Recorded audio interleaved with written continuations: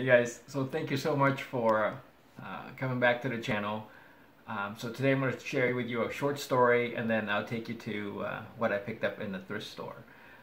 This is how it got started, right? About 7 years ago, I transitioned away from a extremely stressful, fast-paced career. I pretty much retired. I did good. I did extremely well. So I retired early at around 48 years old or something like that. I don't, yeah, somewhere around there, 48, 49. So I had a bunch of stuff because I had to dress the part. So I started putting stuff up for sale on eBay. I tried it. When I moved back to Texas, I bought a pair of boots and at a thrift store just for an event. It was a cowboys and rhinestone. So the guys suit up like cowboys, and the ladies wear rhinestones, like denim and stuff like that. So anyway, so I put those boots up for sale. I paid $38 for it, and then I sold it for $600 on eBay. So I started putting a lot of my stuff up on eBay. The first year I made around $44,000 or something like that, and I hardly did any work. So I got burned out. After 2 years of it, I got burned out. So so I started again slowly. So I took the proceeds that I made from it, and I started investing gold coins. So I haven't listed anything in 2 years. So I'm going to go back. So this last I don't know, half a year, 6 months or so, I started thrifting again, and I started picking up stuff here and there. And I'm going to share with you what I picked up and I plan on listing, and then I'm going to accumulate the asset to buy some more gold coins. So with that, follow me over to some of the stuff. I'll share with you some of the stuff that I purchased. So quickly, these are footwear.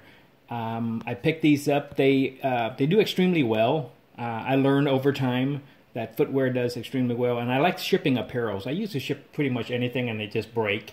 Like cups and etc. Dishes, whatever it is. Hard to find stuff, and they break. Even cast iron break. So I like shipping apparels.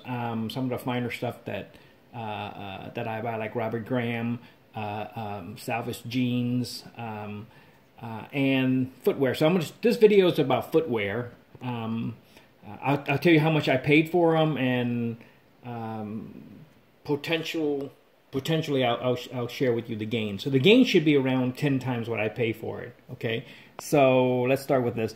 Allen Edmonds. Like, I picked these pairs up not too long ago, right? They're Allen Edmonds brown Oxford, because Oxford shoes are like close lacing, and I'll tell you what I paid for them. I think I paid $6.98. I don't know if you can see it. Yeah, $6.98 for these things. These Park Avenues here, they go so fast, and they're Allen Edmonds, extremely well made, cap-toed. I probably need to put like a quick shine to it.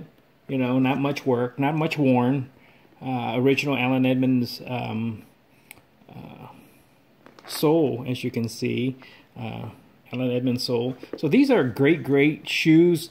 I paid $7 plus tax, so I'll probably get, I don't know, $70 for a quick sale on Allen Edmonds. Here's another Allen Edmonds pair of shoes. These are vintage. They're a little older.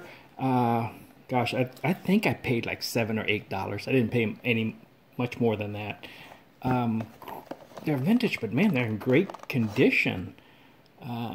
Look at that. Right, so these may be a little harder to sell because they're a little. Average foot size for men is like a 9, and women are around, I think around 8, 7 or 8. They may even be women's 9 now, but here's a pair. So I'll probably get, I don't know, $50 for those. Another pair of Allen Edmonds. These are loafers. Pretty good shape. They're worn. I probably get $30 for these. I probably paid $7 for them. The shoes around here are starting to get a little high. They're not quite as high as Austin, the San Antonio stores. The Goodwills and the Texas Thrift in this area it's not quite as high as Austin. Austin stuff just real expensive. And I do have a place down in kind of like a beach house down in Corpus, and I do go down there, but there it's just like furnitures and utensils and bedding, and I do buy those for my vacation rentals. So these are a pair of Timberlands, pretty much new. I think I paid a little more for these, $10, you know, but they are in great condition. I'll probably get $30, $40 for them. A pair of Uggs, lady Uggs. I do need to clean them. These are Chelsea boots with the wool inside. Pretty good condition. I think I paid $7 for those, $8 maybe. I don't know. I don't remember, but I didn't pay very much for them. I'll flip those. A pair of Gucci. Gucci shoes are these designer shoes, are name shoes. You know, just for look to impress folks that are not very well made. You can see it's you know, 360 degree welted. No, 270 degrees welted. But they're not the best, you know. They're probably not comfortable. But Gucci shoes does go. They're made in Italy. The Allen Edmonds are made in the United States. Timberlands, they have a lifetime warranty on them. If any defects goes, that's the nice thing about selling Timberlands. They're well made. Any defects you send back to the company, and they'll give you a voucher to get another pair. These are mine. I bought these Johnson & Murphy, sort of like Oxford, Derby, kind of combination between Oxford and a Derby. They're so uncomfortable and heavy, so I'm going to get rid of them. Another pair of polos, Ralph Lauren polos. These are not made by Edward Green from England. These are, you know, I think they're Chinese made. But polos do go. So they're kind of like a Chelsea, half Chelsea quarter boot. I don't know. These are mine. These are fried. I wore them. I do like them. They're very comfortable. I just don't like them anymore. So cap-toed. As you can see, Fry has decreased in value. I mean, in quality. Look at the stitching. It's not perfect at all. You know, so I was kind of disappointed in them as I wear them and look at them closer. They do last. They're pretty. They're comfortable. They're 10 times more comfortable than these Johnson & Murphy right here, and a lot lighter too. But I no longer need them, so I'm gonna get rid of them. I'm switching over to shell Cordovan.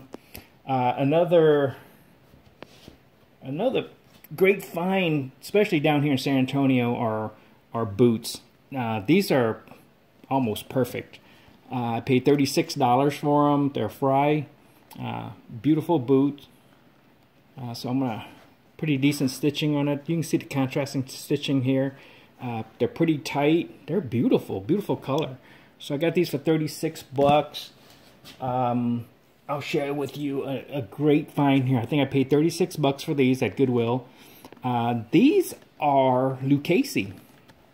And here's the cool thing about Lucchese. Lucchese used to be manufactured here in San Antonio, and they moved to El Paso. But these are San Antonio, Lucchese from San Antonio. Made in San Antonio. Where's that? It's in here somewhere. They're 9.5. They're narrow. But these are San Antonio boots. So they're pretty rare. And you can see it right there. I don't know if you can see it or not. Does that say San Antonio? Kind of dark. See it? So they're kind of rare. I'll get really good money for these.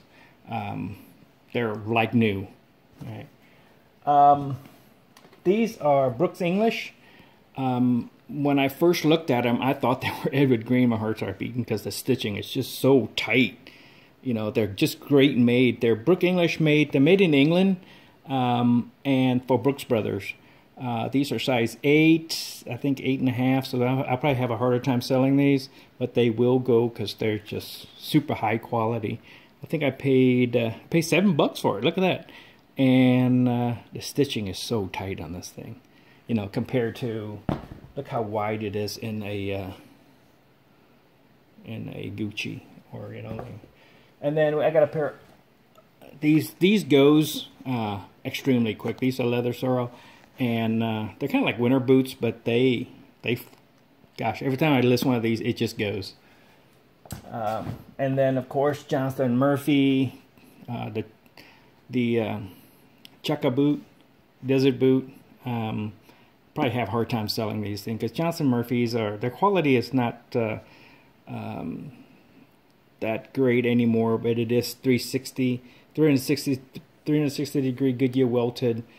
So these are pretty decent pair of boot. I don't usually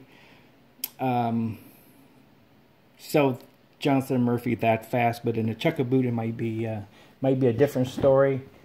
I think I paid $10 for these. These are Salvatore Ferragamo. They're made in Italy, size 13. Great shape, almost new. Split toe, derby. No, they're not derby. They're blucher. These are just, this is not a separate piece. So they're blucher, split toe blucher, and a leather made in Italy. I don't know if you can see it. So that, I try to talk fast so I can get this video finished. So what I do is I'll most likely put a light coat of polish on them, clean them up. I sanitize with the disinfectant spray like the bowling alley do. I do that to all the shoes before I handle them, and then I'll do it again. I'll do it twice before I handle them, and then I'll do it again before I ship it out. With that, I hope you guys like the video. I'll do more of this stuff because I haven't done this stuff in a long time. I closed out a channel that I had quite a few years ago, but I'm gonna put a little more time towards listing, thrifting, and you know, I'll share with you what I find. So with that, you guys have a great day.